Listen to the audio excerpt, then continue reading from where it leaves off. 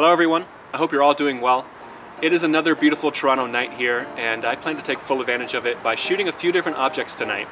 They're all in the same class of objects. I plan to be shooting some star clusters, and there's going to be plenty of them in the sky tonight. I plan to be capturing about 3 or 4 of these objects tonight, though there are plenty more to shoot, but it really depends on where they are in my sky and how long I want to shoot. I'm going to be using my RASA 8-inch that you see behind me. I've shot these clusters before with the Celestron 6SC telescope, getting a bit up close and personal with them, but tonight I want to try to get some more wide field shots of these clusters and to see what I'm able to pull out. So that's the plan for tonight. It's not going to be a very long night of astrophotography, but it's going to be exciting nonetheless.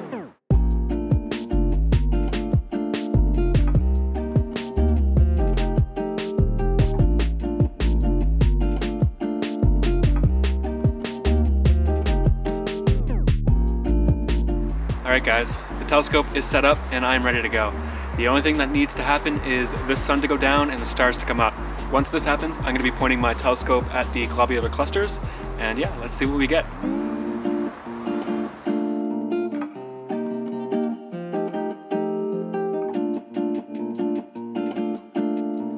I'm back inside and I'm using the website Telescopius to do my astrophotography planning.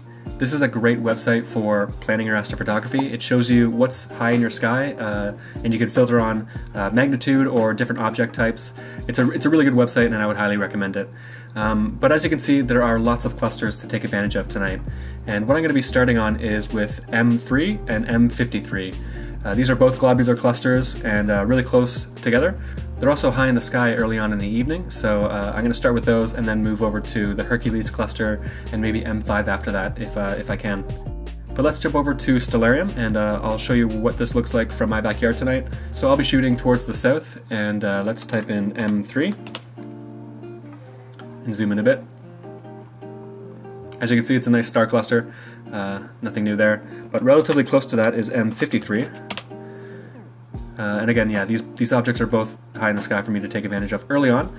Then later on I'll move over to some of the other star clusters in the night sky. Anyways, I'm still waiting for that sun to go down, so I'll check in with you guys in a bit.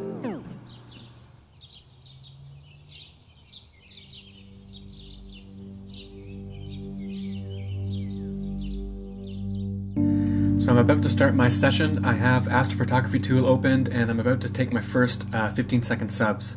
I'm just waiting for my cooling aid to get to minus 20 degrees Celsius, and then I'll start taking my first frames. Let's see what this first frame looks like. Alright, I can see there's stars there, and I can also see that there's a bit of fuzz there. Maybe if I do some stretching here, we'll be able to see that a bit better. Nice, so that's going to look pretty good. I'm excited for that.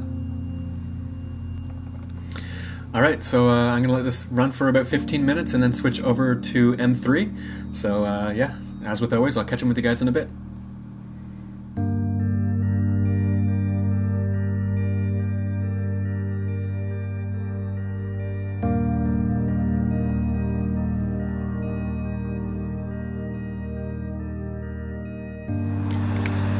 Alright guys, it's about 12 o'clock at night and I've already finished capturing 2 star clusters, both M53 and M3. I'm going to now move to M13, the Hercules cluster, and start taking some subs on that. And after that I might try to get M5 as well. So that'll be 4 clusters in one night, and if I get that done, that'd be awesome. Anyways, the night is going well. I'm going to continue taking some more shots, and I'll see you guys in a bit.